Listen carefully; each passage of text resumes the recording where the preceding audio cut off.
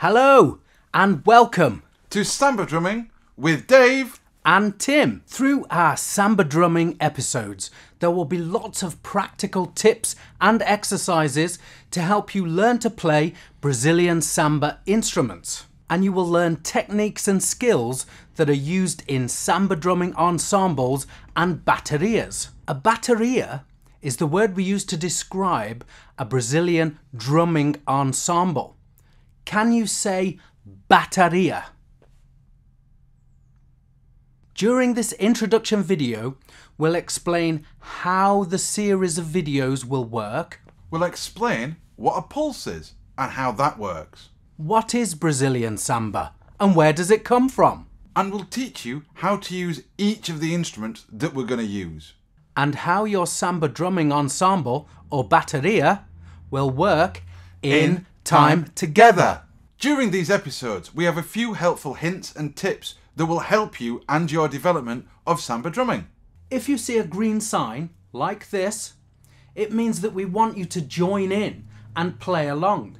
Now that might be clapping the pulse or call and response or learning a rhythm or playing along in a groove. It will tell you when to play.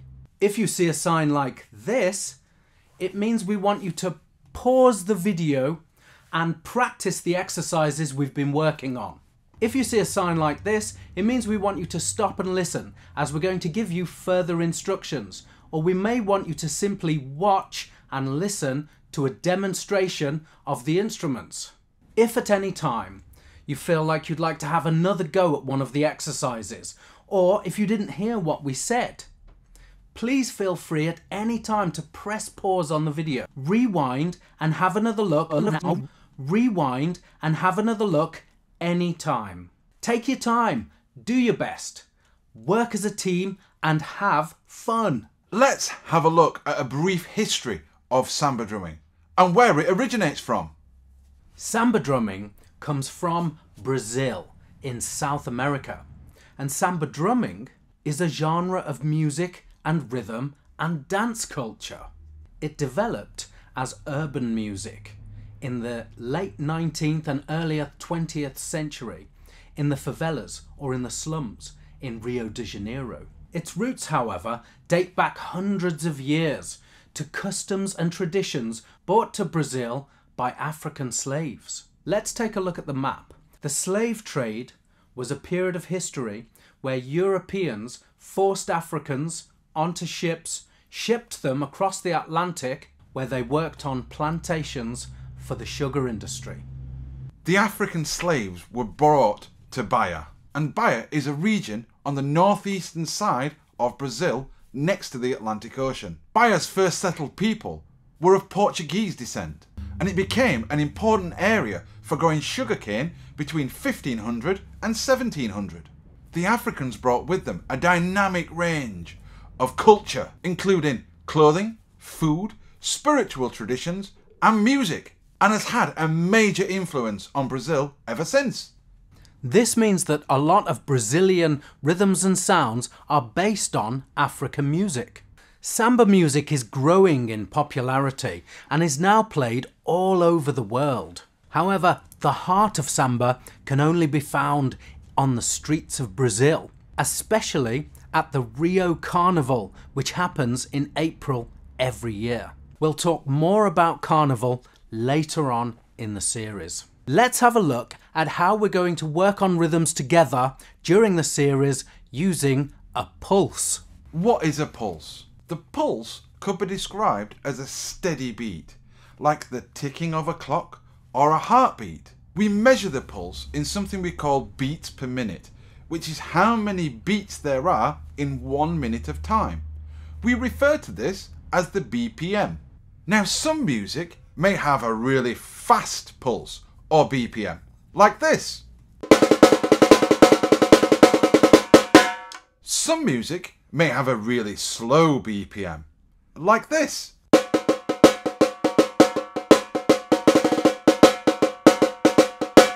Now this time, we're going to play a really fast BPM and then a really slow BPM. And what we'd like you to do is to clap along to the pulse with Dave. let's try clapping along with Dave at a fast pulse. 1, 2, 3, 4.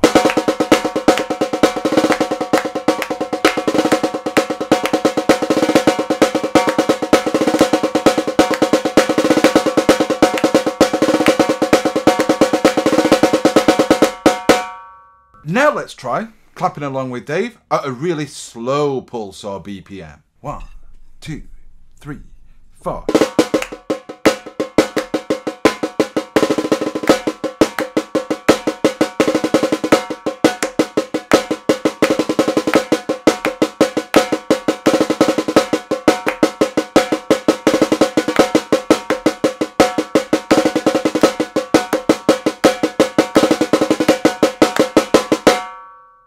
Did you manage to clap together at the same time? From now on, we'll refer to that as being In time together. And that means we're simply playing all together on all of the beats where we should be playing. And it makes our music sound together.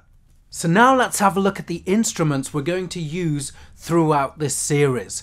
Let's start with the surdo. Can you say surdo?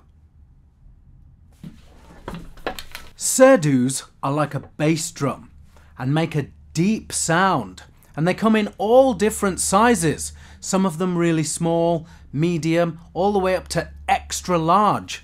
Some of them have one skin on the top, like this. We call that a head. Some of them also have a skin at the bottom, or sometimes there's a huge hole in the bottom which lets the sound out. You can either use 2 beaters or 1 beater and a hand.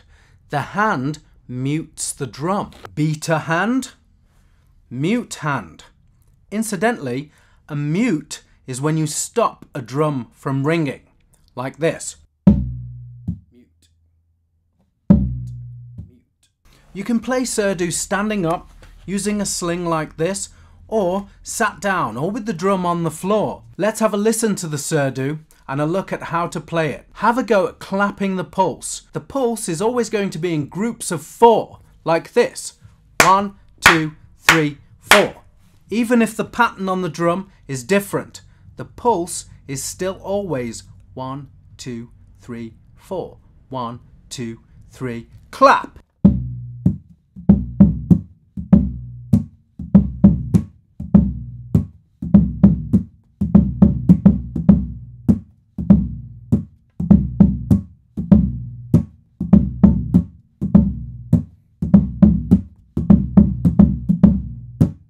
Well done!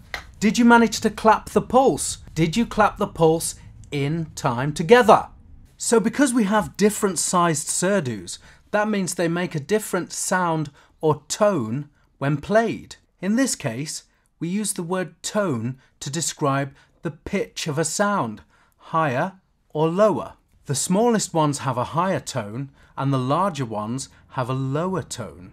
For this video series, you'll need 2 different sized surdus, or sometimes sets come with 3 different sized surdus. The largest surdu we will call surdu 1. The medium surdu we'll call surdu 2, and the smallest surdu we'll call surdu 3.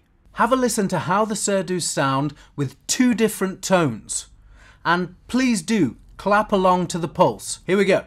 1, 2, 3, 4.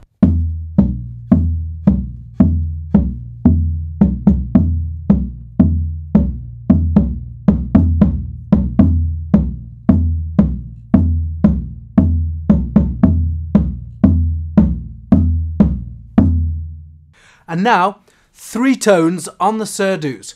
Clap along to the pulse. 3, 4.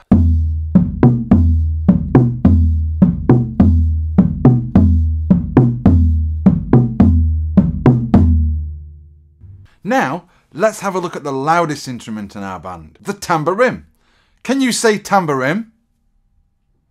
The tambourine is a very similar instrument to one that you may have already seen, the tambourine. Except the tambourine has no jingles. The tambourine is a high-pitched hand drum that we hold and play with a whip that looks like this. When we play a tambourine, it's important to keep our fingers away from the inside of the head. So keep your fingers on the side of the body like this. We then turn our drum down so the open part of the drum is facing the floor. Then holding the whip, we play the tambourine like this. Clap along with a pulse. 1, 2, 3, 4.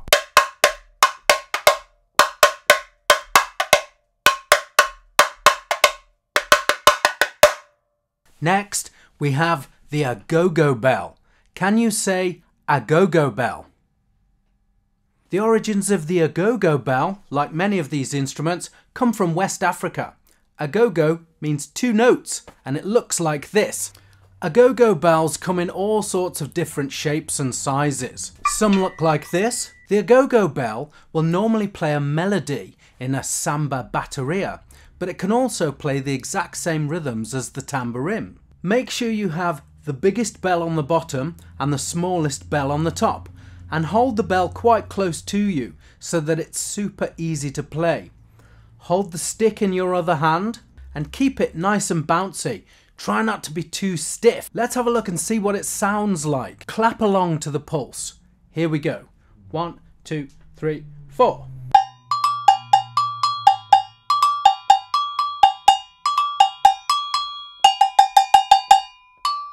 Now we move on to the ganza. Can you say ganza? The ganza is an aluminium shaker and it produces white noise. Now white noise is anything that's not got a distinct pitch or a tone. When we play the ganza, we hold it with one hand like this, or we'd play it in 2 hands like this, keeping our touch as light as possible. Whether you're playing with 2 hands or 1 hand, make sure you're moving the ganza backwards and forwards nice and freely, like this. Never move a ganza from side to side, because it means you've got no control over the inside of the ganza. Let's see if you can clap along to the pulse while I play the ganza. Here we go. 1, 2, 3, 4.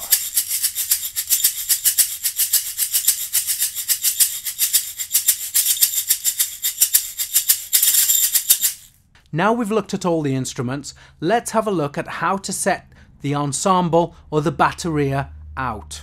When a band is lined up ready to play, we call this our formation or our block.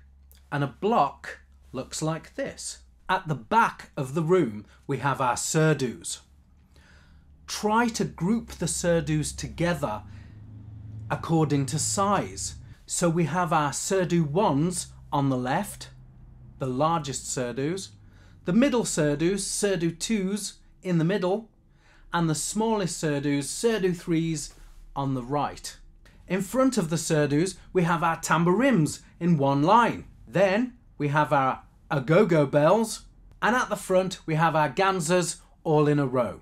Our band leaders will stand in front of the band, facing the band, so that everyone can see any instructions they give. Press pause on the video and get everyone in your group together in a block formation so that everyone can see the screen.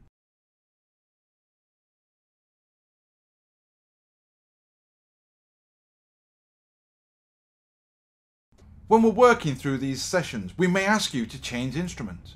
And the easiest way to do that from working in a block is to move forward 1 instrument. So if we ask you to change instruments, the surdos would move forward to the tambourines move forward to the bells move forward to the ganzas, and the ganzas walk all the way down the side, right at the back, and go in and play on surdo. This is what we're going to be calling a rotation, where we move around the instruments, giving everybody a chance to play every instrument. The rotation. Now, get your teacher to take a picture of you all in your block formation. This will help you for next episode in remembering where you were sat. Press pause and take a picture.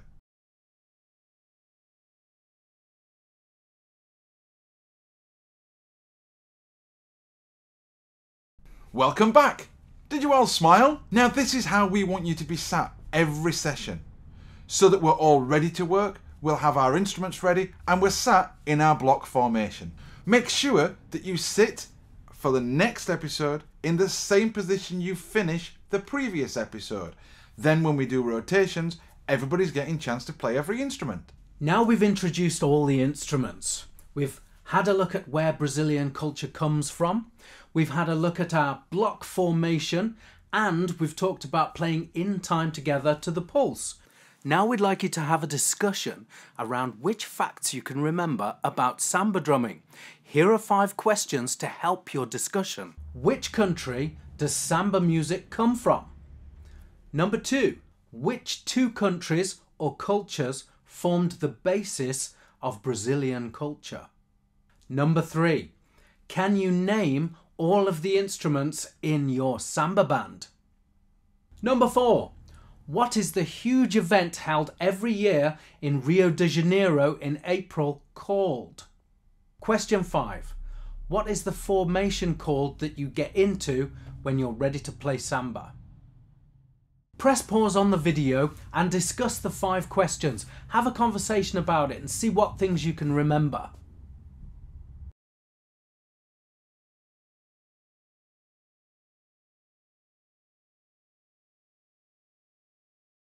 Welcome back! I wonder what you've remembered. Let's take a look at the 5 questions and their answers. Samba is from Brazil in South America, and its culture is made up mainly of Portuguese and West African cultures. The instruments in a samba band are the surdus, the tamborims, the agogo bells, and the ganzas, as well as the caixa and the repenique.